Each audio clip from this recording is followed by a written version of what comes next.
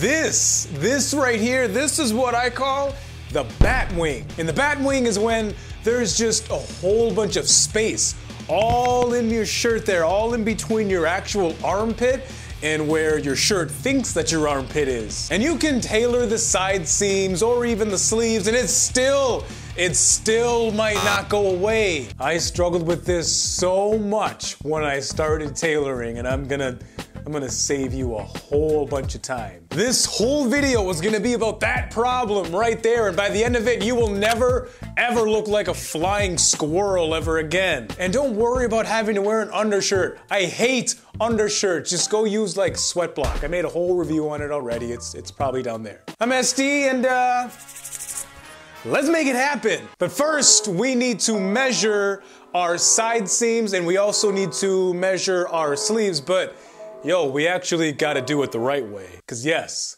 there's a wrong way. A few of you have watched my other tailoring videos and you get super pumped because you learn how to tailor a dress shirt, but then you're like, yo, what's up with all this, SD? I got a whole bunch of bat wing going on. Well, I'm gonna explain why that is, but as a heads up, it involves a little bit of geometry and a slight understanding of human anatomy too. But don't panic, cause I have honestly a 10th grade level as far as my geometry goes, so we're not gonna get too technical or anything. Oh, and if you're new and you've never tailored anything before, you can go get caught up in the description. You can learn about needles, you can learn about thread, you can learn how to tailor a hoodie, you can learn how to tailor your pants, etc., etc.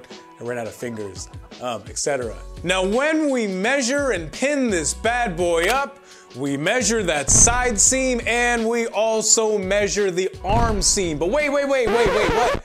What about all this? What about all this area in here? What do we do? Well, this is where the geometry stuff comes in. Now, what I used to do is just straight up connect them, but don't do that. Plus, what it ends up kind of doing is it creates a line that rubs up against your armpit, and no bueno to that.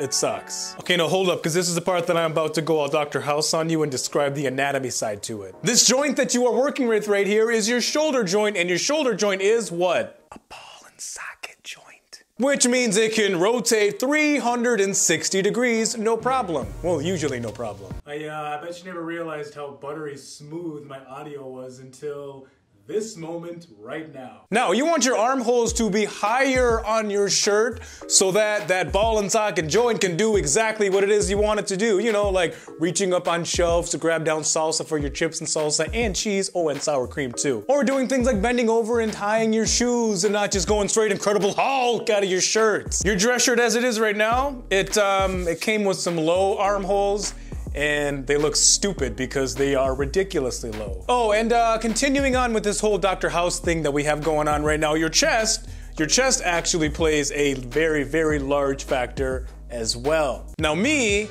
I've got a big chest, kind of like borderline A cups. It's weird. So if I make my armhole too high, what ends up happening is I don't have enough fabric to cover my chest, so it ends up pulling off to the sides, and it pulls on that front button right there. I've made this joke before, but I'm gonna make it again. My buttons are all like...